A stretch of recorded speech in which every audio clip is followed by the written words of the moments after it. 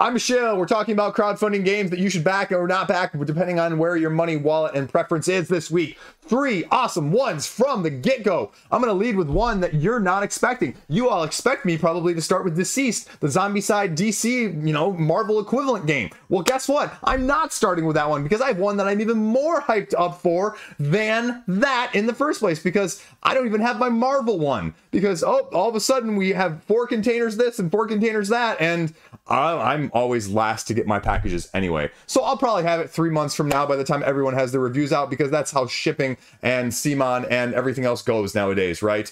So, you know what? If you're not first, you're last, right? As always, second or third best, Liege games, let's do this. What's the game I'm most excited for, though, and so ramped up for? BULLLET. Level 99 games. If you missed the news video in the earlier week, I said level 99 games all of a sudden had a little controversy. We're not going to market this game. We're not going to do paid previews. We're not going to do paid ads on things like Facebook, where you can pay for banners or random ads that no one ever clicks on, or Board Game Geek ads that no one ever clicks on. Although some people must, because again, I would hope that people would be paying for stuff that actually doesn't work. But again, people always argue, well, I don't want to see all the preview content. I hate shills who are getting paid for this. I don't really care. I don't really care. We're going full heel on this one in case you missed yesterday's video, right? Wrestling heel persona this week. So that is what's going on. The only question is going to be for people like me who are BULLET lovers. BULLET is a top 5 game for me all time, people. Top 5 game. Love this game. Never done a full review on it. I should really get that loaded and pushed out, because I love talking about it. It's like that and Spirit Island and The Loop. Like, I will talk about those games ad nauseum. This is adding 2 new expansion character boxes. One is like all cats or animals, and the other is female heroines, and I'm all for it. This is an amazing, amazing game. Best real-time game that is out there. Solo, cooperative, competitive, with a boss mode thrown in there in the cooperative. I love it. It doesn't get any better. I'll fight you in the comment section. This is an amazing game.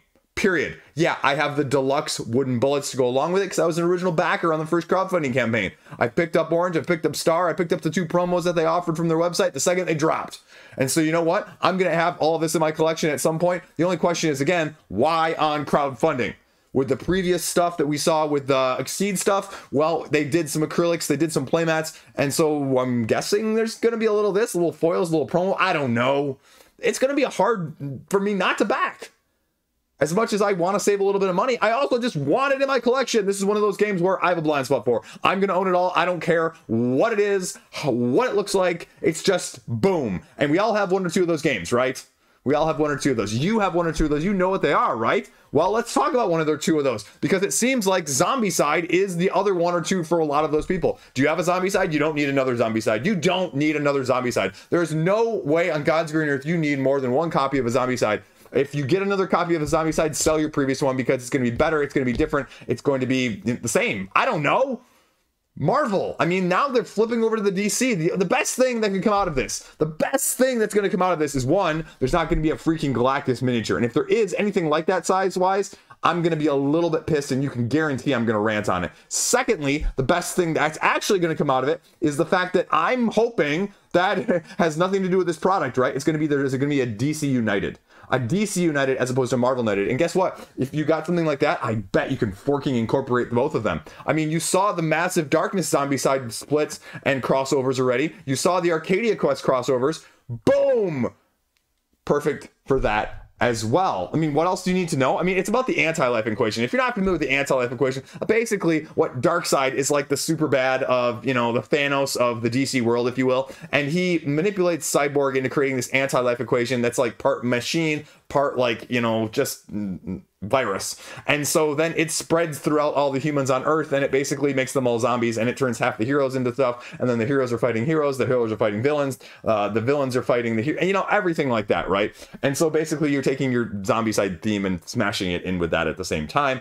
And so it's just going to be, if you're not familiar with some of the comic that came out with it, who's on what side and where timing wise do they have it? Because a lot of the heroes die actually in the comic book. There's very few that actually survive. So that's very thematically incorporated, but I'm guaranteeing that the board game itself is not going to be as dark as that. So we're going to see, okay, what they've got in store with this. Because also, with Zombicide and with CMON, you're going to get about 4 or 5 literal expansions with it. And that's maybe even just talking about gameplay expansions, let alone playmat format, or deluxe tokens, or cardboard whatevers, or you know what I'm talking about, right? Like upgrades, superfluous deluxeification upgrades that are going to change your pledge by upwards of easily $100 by the time it's over. And I've never really bought any of those. But again, like I don't even have my Marvel Zombicide, so I might just sell my Marvel Zombicide and get the DC one. No, I'm just kidding. I won't do that. I am more of a Marvel person than a DC. Always have been, always will be. You know, Batman's going to be on the good side. Superman's on the bad side. You know, a couple of the others get turned in the mid-comic, but you don't need to care about that. You don't know about that. The real exciting thing, though, for you DC junkies, though, is that this is potentially going to reach deep into the pocketbooks. No, just kidding. Not your pocketbooks, but the pockets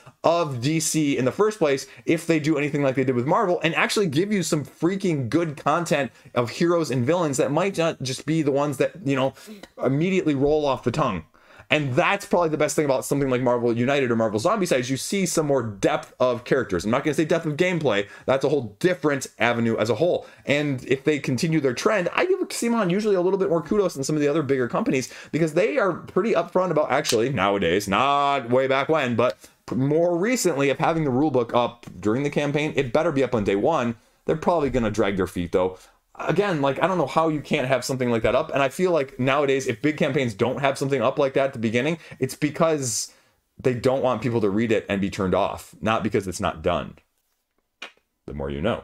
And so that's why it's going to be a very interesting test. But the other interesting test is you're going to compare it head to head, not only from a content, from a gameplay, but also from a cha-ching. And that's going to be the big test. Is Marvel as appealing as Dice Throne? Is Marvel more or less appealing to people than DC? We've seen Marvel saturation. I've seen people talk about Marvel saturation everywhere, even with Dice Throne. I mean, that's a whole nother toxic community conversation as a whole, but people just saturated and just feeling, you know, kind of burnt out from Marvel, not only on the movie side, but the game side as well. You know, you see this, you know, Marvel Age of Superheroes, the FFG game, you've got the Dice Throne, you've got the Zombicides, you've got, you know, a couple others, you've got Splendor, you know, all over the place, right? Uno, but is DC, you know, actually that wanted? I don't have a clue. I mean, their box office suggests otherwise, but sorry, that was a low blow there. It's there. But just like Marvel right now, part of the fatigue is that, especially in the Marvel comic universe movie show side of things, it's turning into crap. It's turning into low ball, not well written, not well put together stuff. They're just throwing out, okay, hey guys, we can half and people will pay. Whoops, swore in my video there. We can half ASS this, you know, if you will. I had to edit that out. I don't swear in my videos. I truly try not to. So we retook that film comment right there. So that's what Marvel has put out recently. And so as long as you don't do that, I think Zombicide in a DC skin is going to do really, really well. Is it going to do Marvel well? No, it's not. But if this doesn't raise at least like 5 million, I'd be shocked. I'd be shocked. And that's enough of a rant over DC Zombicide, if you will. Because the third game coming this week, I launched my video earlier in the week as well on Thursday. Singularity. This is in the line of your Yomis, Battlecons, Exceeds. And this is a really good game. I really like this game. You take 5 heroes on each side, 3 are active at a time. You can swap one of them per turn as a substitute in and out. Each of them only has 3 powers. Chris, that doesn't sound very cool at all. Well, the 3 powers, well, there's only 1 on top. And if you play that power, if you utilize it, it goes to the bottom of the stack. And then the next one is available for a turn right then and there. And it's got the Summoner's vibe of the energy, where you only get 1 per turn on the first turn. Then you get 2 on the second turn. And then you get 3 on the third turn. And you get 4. And so it slowly escalates up. So you're comboing, your ramifications are going across the board, and how you're utilizing that meta as well as the dynamics of your interpersonal asymmetric teams is going to be really awesome. You can deck construct a little bit if you want. There's going to be a little bit of campaign as well as a solo. But really, this is a head-to-head dueler of the ilk that I love. I'm biased. What can I say? Pro tip right here. Check out my video from earlier this week. That's all you really need to know. That it's got my endorsement right now. So I hope it does really awesome. I have no idea, right? Like Exceed, like a Battlecon coming around again, a Yomi. I don't know. Those tend to get lost in the shuffle sometimes, and they're not everyone's ilk. These other 2 are going to be more widely mass appealing. I believe that Level 99 Games, going back to that for a second, has actually said that BULLET is by far their all-time bestseller. Not just me, right? I'm a shill, but, you know, not too much of a shill at the same time. I'm totally a shill. I just like that word now. You know what? And we'll tie it in right here at the end here because I don't even know. I talked about it last week. Where the freaking deuce is Nemesis Retaliation? You know what? They're maybe going to go because, again, we haven't seen an embargo lifted. We haven't seen any comments on the board game before, and we haven't seen any Awakened Realms emails. That, you know, it's going to be maybe the very, very last week of November. I wouldn't be surprised if Awakened Realms tries to fit it in sneakily after Thanksgiving when everyone's full of tryptophan still and their wallets are fat and they've got all extra time to burn and money to burn with nothing else going on, including work. So that wouldn't shock me. And they don't, they're over in Europe, so they don't care about our Thanksgiving in North America, which is completely fine. I just did a couple days off for it, so that's cool. But that's lurking. Is it gonna ever launch? Who knows? We'll see. That's okay though. I'm working on their Tamashii game. We'll talk about that later though. And we're not even done. I'm sorry. I have plenty of other games to talk about. Ahoy, the 4-player, 4-faction asymmetric game from Leader Games that kind of went to retail and got like a Gen Con release and kind of like dipped down immediately after. Well, again, I don't say it's a bad game, but it just, the hype didn't all of a sudden match what people want. I don't know, like if they wanted Root or they wanted something different. I haven't had a chance to play it. It's a more accessible version of Root, but I don't think people like the factions nearly as much as they did the Root ones. And so, but they are actually coming out with a new expansion over on Backer Kit of all things, on the 14th as well, called New Horizons, which is going to give you 4 more factions, which is going to be from one of the designers of Root and some of the factions there, as well as from the base game a little bit. And we're going to see what they've got entailing there. Again, I have no idea what the market is for this. I don't know if Ahoy is really that well thought of, if Leader is really going to get that much over support on Backer Kit. I don't really know what Backer Kit is going to entail and bring in. Backer Kit doesn't even have the game found traffic. So, unless you're, Greater Than Games launching Spirit Island or Restoration Games launching some of their hugest projects ever as well, Backer Kit has really been kind of mum. Molly House is over there right now, but everything else is few and far between, and it really hasn't been very impressive. And I really don't like the page setups and these non-stretch goals, stretch goals sort of situations that they do as well.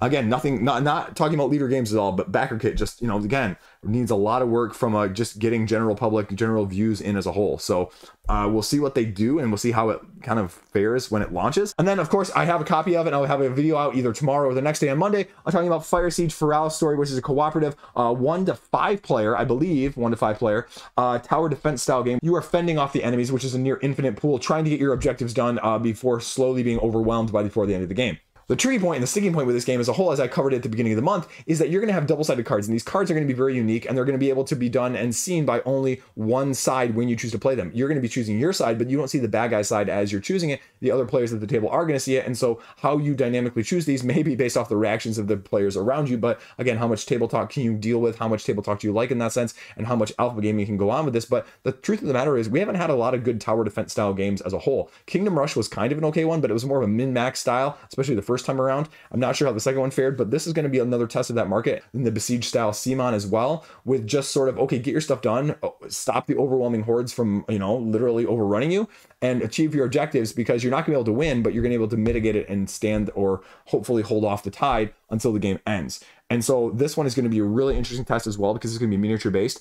And what is the price point going to look like? What is the final product going to look like? What does that all entail? I think it's a really cool concept. We'll see how the execution and how it does, especially when you're going up a lot of these other games that are launching simultaneously this week as well. There's 2 other games that we're going to talk about really briefly. Wasabi from Kids Table Board Game is the remake of the original Wasabi, where it's more of a set collection style of making your recipes of your fish rice dishes in the first place. Is getting a reprint, retheme, reincorporation of some of the new mechanics that are going along with it. I'm still waiting for my copy of Maple Valley, which, should be here anytime, hopefully. I don't have a clue. Again, like, shipping is always off all over the place, Like I said, I just got my 20 strong in the mail, didn't even get the, shipping for that. Who knows where Marble Zombicide is? I just got a different one in the mail today that I didn't, it just, whatever. But that's what we're kind of waiting for. And with Kids Table Board Games, it's going to be a little bit nicer price point as well. It's going to be a little bit of offering extra in terms of deluxifications, as well as a little bit of gameplay content alongside of things. So I have no idea. I've never played the original Wasabi. It really wasn't on my radar, except I knew it was a game, and so I don't really have the hugest incentive. But I know that there are other pedigrees of the Maple Valley, of the creature comforts of that style with power plants as well. It has been relatively well received and relatively well funded, somewhere in the 1 to 300,000s overall. So I wouldn't be surprised if you see very similar in this sense. But again, I don't know if the market for something like this being redone is there as well. They're definitely staying with the food ones, because again, their more recent release at retail was Diced Veggies that came out at the recent convention, and that's been relatively well received for a lighter family style kids game as well. The last one we'll talk about here as well is called Wish, where you're basically jinns and you have magical abilities that allow you to fulfill wishes of the human desire, anywhere from love to revenge, wealth and cheer and disappointment across the board. And so you're going to be gradually fulfilling these wish cards in order to gain victory points by the end of the game, as well as amassing crystals that allow you to match to the wishing people in the first place, constructing monuments and navigating destiny cards. I have no idea what this is going to entail, what this is going to look like. Market, endgame bonus, area movement, hidden victory point style mechanisms going on, but again, it could be a little bit of a nice sleeper hit. It could be a little bit of a lighter, nice play style game. I have no idea what to expect of this one. It's going to be lighter regardless, though, because the weight right now is registering about a 2.0 on Board Game Geek, which is fine. I like this style as a whole that plays in 40 to 60 minutes. But again, what's the incentive? New company, Silver Bow Games, and we'll see kind of what they bring to the table, literally and figuratively speaking, when it launches as well on the 14th. So that's what we've got going on this upcoming week. And now you can see why I'm so excited and I'm so ramped up. And somehow I'm apparently losing my voice because I talked too loud for too long in this one single video. So what else has been going on? Well, I got a couple review copies, a couple backed copies this week of games, including 20 Strong, Chip Theory's solo game, solo card style game. So we'll see how that goes. I have no idea how I'm going to feel about that one. So that was my big Kickstarter or crowdfunding arrival this week. And then also I've just been watching a little bit of stuff, a little bit of K-dramas, not anything terribly great. I watched the Netflix series Bodies. I'm watching the other one about the Blue-Eyed Samurai. I mean, both are kind of okay. Neither of them are outstanding. People are like writing on the Rotten Tomatoes of Blue-Eyed Samurai, it's the best animated thing Netflix has ever done. And I'm like, well, the bar is kind of low for that in general, but I mean, it's fine. But it's also like, it's a little bit too gratuitous for the sake of gratuity. Like, it's never something I'm going to tell my kids to watch. And frankly speaking, I just kind of want to see how it ends, because a lot of the parts in between have not really been that appealing overall. Again, gratuity for the sake of gratuity, in some parts, and that just turns me off at some point as I'm getting older as well. And you know what? Old man shouting at the clouds, old man shouting at the clouds from his lawn. So we'll take it for what it is as well. I have no plans this weekend. Kids going out to dinner, movie theater with my wife, like theater, not like movie theater. So that's going on, and I'm watching the other ones. We have really no other plans apart from that. I need to get my Tamashii video review filmed on that side of things. Like I said earlier, I need to do BULLET review eventually as well, just because it's an amazing game and I just love talking about it as a whole. I'm trying to look and see what else is around, but I think all the other new stuff is still sitting out there. One of the Valeria games, Shadow Kingdoms of Valeria, I believe, Shadows of Valeria, whatever one has that in the name of it, that one came as well. And so we're going to just be kind of going through a little bit of that in addition. There's one or two other games that I'm completely blanking on that I'll be, hopefully talking about more in the near future here. But that's about it. Like I said, Firesiege, that review will either be out tomorrow or Monday in anticipation of the campaign launching on Tuesday. And we'll kind of see how those other ones go. I'm really intrigued. I have no clue what the funding is going to look like of any of these, right? Except for like the zombie side. It's probably going to be 7 figures and probably mid 7 figures as a whole. But again, if you had told me the over under was, 4 million, I'd say I have no idea where that's going to be, because I have no idea what the interest on DC is. And again, sort of like BULLET and Guards of Atlantis 2. Like Guards of Atlantis 2 is acclaimed, right? Highly, highly acclaimed, but it's not for everybody. And so the funding wasn't nearly as high as you would have thought initially based on the hype and the people that loved it like myself. But that's okay, because, my biggest takeaway always, whether it's you watching one of my reviews or any of my videos that I'm talking about games in the first place, is buy games that you like. Don't buy games that I like. Don't buy games that get highly rated from other people. Don't buy games that get, stamps or signatures or seals of whatever from everybody else, right? Because, again, that's a weird side note here. We'll talk about that right now for a second since it's on my mind. I feel like everybody nowadays is getting their own little logo or seal of approval, seal of excellence, seal of whatever, right? And the more and more I think about it, one, I'd love to have one. At the same time, I've really recognized that a lot of what that is marketing again. And I don't say that as a bad thing. I say that as a neutral statement of fact, right? It's a neutral marketing thing to get your name, your brand, your side of things out there for people to recognize. So it's very interesting to think about it from that aspect, and you start thinking about now how it's utilized across the board. And I'm not even talking about board games, but just other things too. So it just got me thinking for a while. I don't know. I'm going to get myself in trouble anyway if I keep talking about that. I'm going to dig my hole even deeper. But no way, I'm supposed to, right? I got to get everybody to hate me. That's what my new wrestling heel persona is, right? In case you're not familiar with wrestling, and I mentioned it earlier, right?